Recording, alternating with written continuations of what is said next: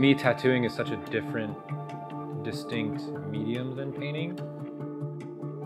The tattoo visual language and how it needs to conform to and flow with this highly irregular shape of the human body. To me, there's a whole other set of criteria and parameters on how to design that and what you should do to make that hold up over time and last a long time for the wearer of the tattoo.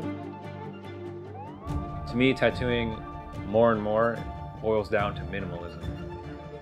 How can you reduce all the elements to make a very strong, readable, flowing design on a 3D body part? You can add back in with detail and get a little more complex through however you make your tattoo design, but you have to strip it down to just this very minimalistic core of simple shapes that fit and flow with the irregular shape of the body part you're working, and take into account skin tone, lifestyle, how much sun they get, all that stuff.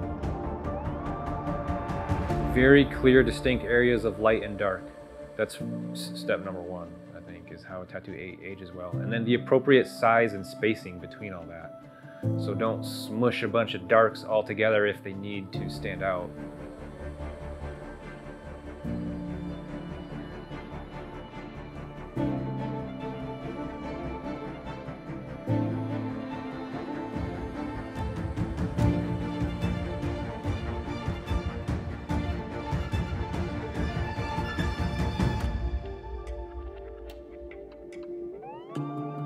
Earlier this year, I had found some old fish bones on the beach, and fish bones have a lot of cool textures and shapes in them, and especially when they're weathered and aged and starting to crack. And I brought those into my digital design prep, manipulated them, drew on top of them, so it's a mix of basically Photoshop plus drawing on top of that, and came up with the reference, a very, very developed, detailed reference image that inspired her tattoo, which in the end honestly doesn't, in my opinion, look too much like that reference, but is very much inspired by it and incorporates a lot of elements from it.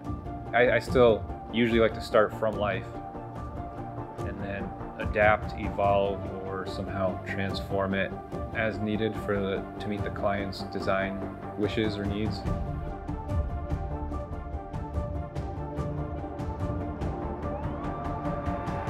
Usually the answer for me of when something becomes art is when there's a higher intention towards it.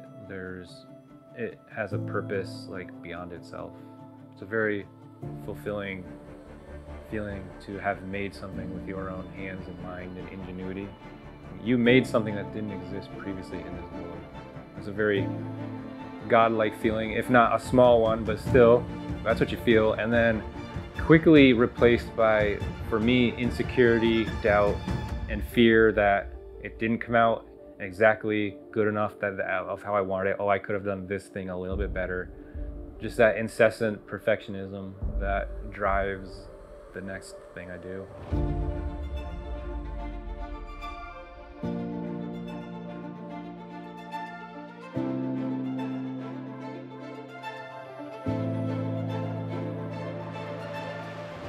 When an artist or a tattoo artist makes a tattoo machine, it's coming from a more intimate knowledge of the craft. I think there's certain things that could be easily overlooked that a tattooer making a tattoo machine is going to think of. It definitely has more torque. It has punch at lower speeds and at higher speeds. It doesn't really seem to be affected by the needle grouping you're using. It just runs. A lot of artists could benefit or stand to learn from some of the aspects that a Numa 4 presents, where it's the bridge between a coil machine and a pen-style rotary.